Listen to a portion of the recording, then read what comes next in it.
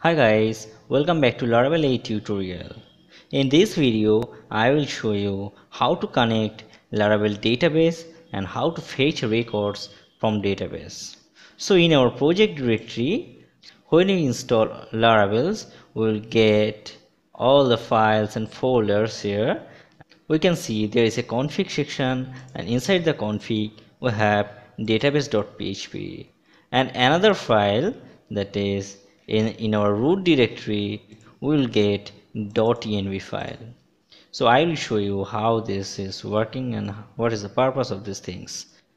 So in a database.php we will get the default connection, that is a MySQL. Actually I will going to show you the MySQL connection, but we can connect with SQLite and PGSQL and SQL Server, any other things, and there is some configuration, that is migrations variable, there are redis and many of these things. Now I am going to set the MySQL database. So inside the connection array we will get the MySQL things. So here we can see there is a driver MySQL and the URL, database URL, the database host, the port, database name, password, and all those things is coming from env variable. That means all this variable will set from .env file. So we'll get the same things, that database URL, host, port, the name, and DB username, DB password, all will get inside the env file. So here is my env file. Here my DB connection is MySQL and my host is 127.0.0.1 and my database name is, suppose I am providing my database name is Laravel 8 and my username is root and my password is root. So I need to create a database with a Laravel 8. So this is my database and I am going to create one database. The name is Laravel 8. So if we configure these things, then automatically your project will connect with this database.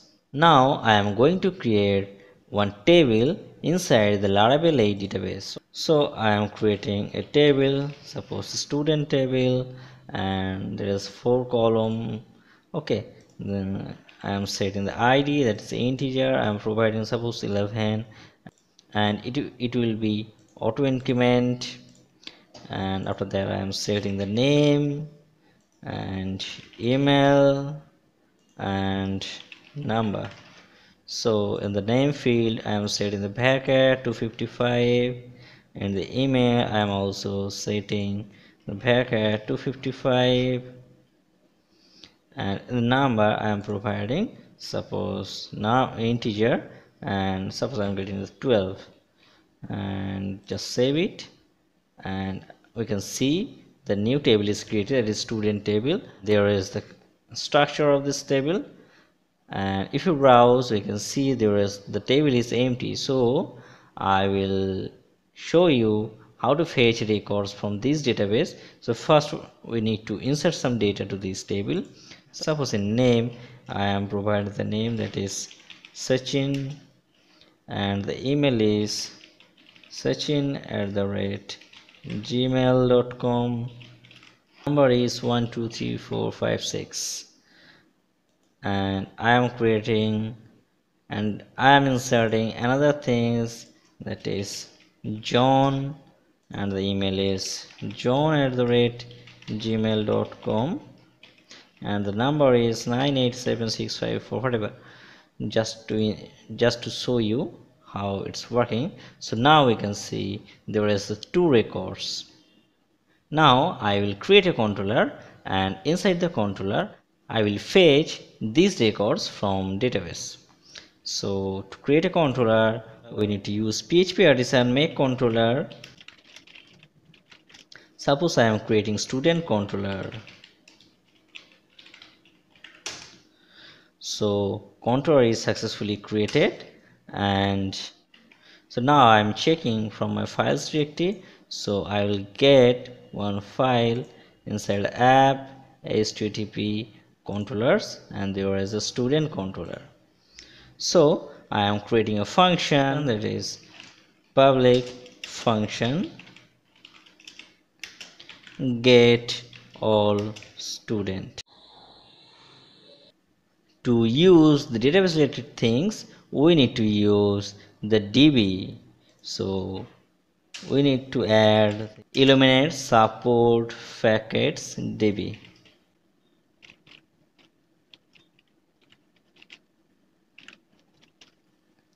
So now we need to get the record.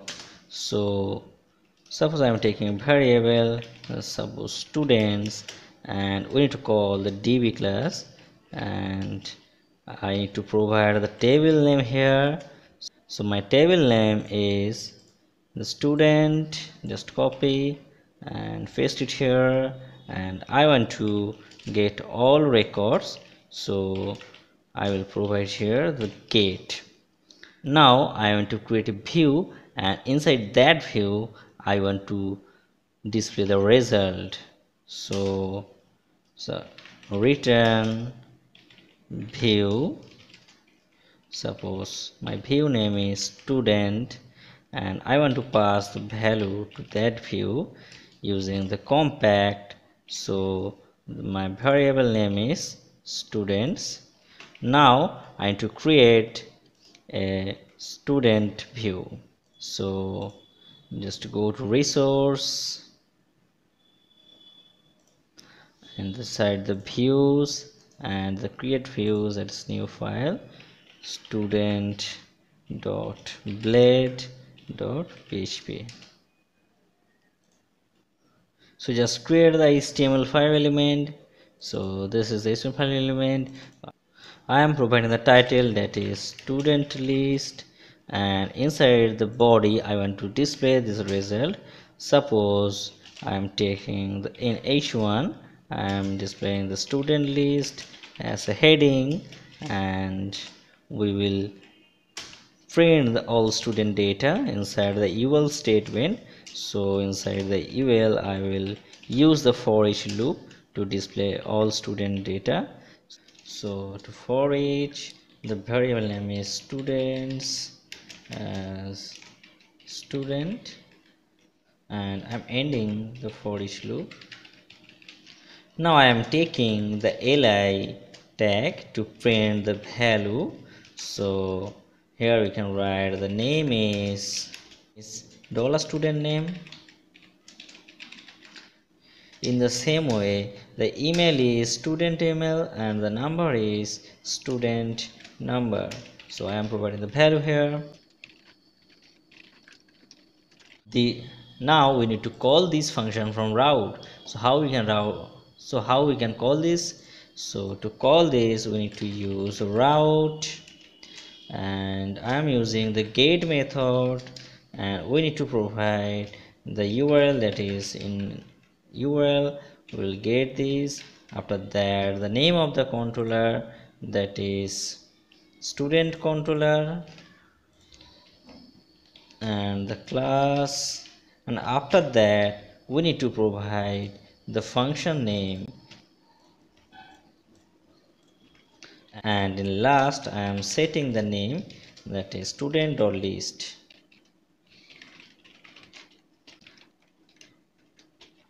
And another things, we need to register the student controller here. So we need to use app http controllers, and the name of the controller is student controller.